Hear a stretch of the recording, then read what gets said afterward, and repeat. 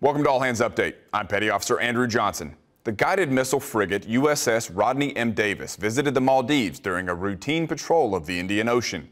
Crew members worked with the Maldives National Defense Forces to improve regional security using at-sea and ashore training opportunities. Davis sailors also volunteered during community relations events.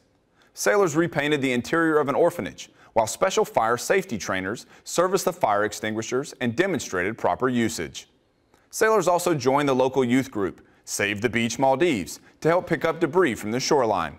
The port visit also gave sailors the chance to experience the ecologically unique beauty of the Maldives.